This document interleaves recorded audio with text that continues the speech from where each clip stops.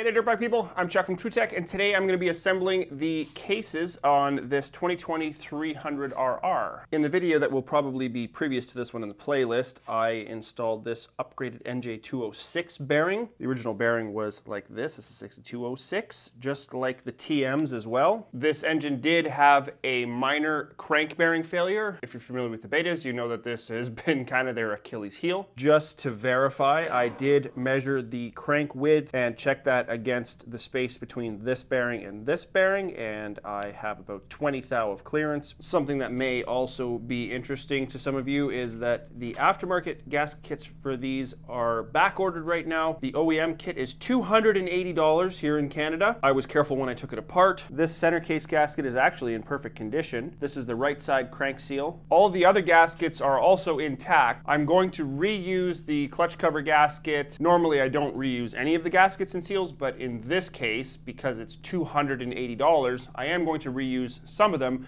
I just didn't want to reuse the center case gasket because if it fails, it's a really big deal. Let's get to it. Now, you guys all know that I love concepts, so let's get into how this crank system is designed and how it works. On the right side of this crankshaft, you can see that there are threads. These are left-hand reverse threads. What's going to happen in the stock engine and in this right side case half is the crank is going to drop into the bearing and it will be a slip fit on this side. Then there's a series of gears and spacers here, and the nut pulls the crank into that bearing and it locks the bearing between the crank here and the collar that goes on this side of it. The reason that that's important is because since this is a slip fit, it's possible for the crank to spin inside the inner race of the bearing, and when that happens, this gets superheated and it gets welded to the crank bearing. Now, with the stock system, the left side crank bearing is interference fit. What often happens is people drop the crankshaft into the left case half over here. In order to do that, you either have to pull it in or use heat,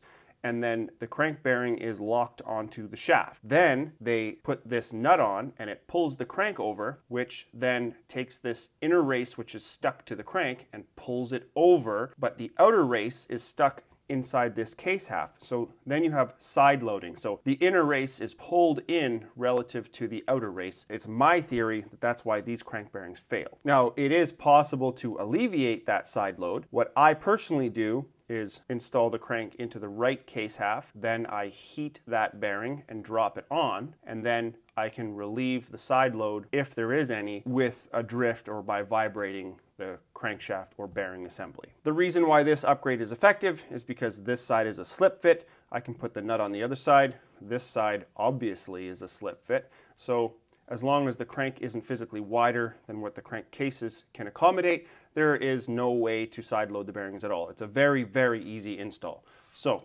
I'm just going to drop that in there. Now the transmission, so nothing difficult with that.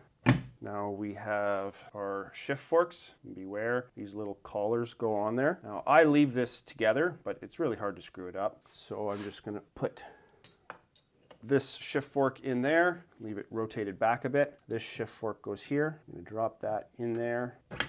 And note that I'm keeping this back so that I can install my shift drum. Now we have our other shift fork with the little roller. Oh, I don't have that. It's not dropped down. There we go. That's all the way. That's dropped down. Now our shift fork and this pin. And again, I've left them apart. Now this side is going to go down. So that's going to mate up with our star wheel. So we'll drop that in place. I should mention this one can be a little bit tricky because you have three grooves. This one, and this one. These are not grooves. Notice how they're flat. So this can be a little bit tricky. You want to make sure that these shift forks go in the top, middle, and bottom groove. This one's the bottom, this one's the top, and this one's the middle. So I'll drop that into place. That just slides in. The shaft can go down, and we should have a free spinning transmission just like that. Now we've got our counterbalance shaft. It only goes in one way. On this side, there's a bearing there, so this end is bigger. That doesn't physically fit, so the big end goes in that hole. Now we've got our center case gasket. I've already got my dowel pin in there. The other one's over here. This is a very, very easy bottom end to assemble now that we've installed that NJ206 bearing. There we go. That just drops together. This little hook goes there. Each bolt has about 1/2 inch of thread engagement. I'm going to run these in. I always finish these up by hand. Bottom end assembled. Snip that gasket away there, just roughly. Nice rotation there. Now we should be able to move this crank back and forth a little bit. There we go. It's okay if there's a little bit of resistance, but it does move back and forth. We should have a little bit of end play. I'm going to throw a little bit of 2-stroke oil down in that bottom end, lubricate the bearings, the connecting rod. Now I'm going to take my gasket scraper and I'm going to cut those gaskets off flush with the case. Now same with this one. Now I'm going to use my die stone to flatten that. Make sure we get a good seal there. Now I need to check my shifting. Now I'm going to change this O-ring. This O-ring tends to stay on the crank while I have it out. 67th thou on that one. I don't mind if it's a little bit thicker. I want it actually. Yeah, 77. Okay, cool. This is probably just a little bit worn. This is a brand new one. This is a critical O-ring. Now I've got the collar. Now this particular collar has a little bevel here and it has a little bevel here. It looks to me like this bevel is a little bit bigger than the other one, and so I am going to have that side facing down. If this was worn at all in a way that I could feel with my finger, I would polish this in the lathe with some Scotch-Brite, but it is not. And if I didn't have a lathe, I would still polish it by hand with some Scotch-Brite in a crisscross pattern like this, but this is in good shape. I've got my OEM right side crank seal here, so I'm just gonna, I have good access to this, so I'm just gonna tap it in. I have seen a couple of bottom end failures because the crank seal is pushed in too far, it rubs on the bearing, creates excess heat, and takes out the bearing. Now a little bit of grease on that lip. It's very easy to fold one of these lips in while you're doing this. And what I do is I kind of wiggle it back and forth like this and rotate it because I don't want to fold that lip in. All right, I'm going to bring in right here. You can see that lip is folded in. Now, if I had just continued to keep yarding on it, it would have wrecked it. I'm just back off, spin it a little bit. There we go. Right side crank seal, done. Now, left side. Now, I didn't have to buy this crank seal because it's the same as a KTM one, and I change them all the time, so I have them in stock. There's the part number. Same thing here. I'm going to put some grease around this inner lip because it is possible to fold these as well. Now, for this one, I'm going to use a socket to make sure that my socket is clean. These can be difficult. You want to make sure to do it very straight.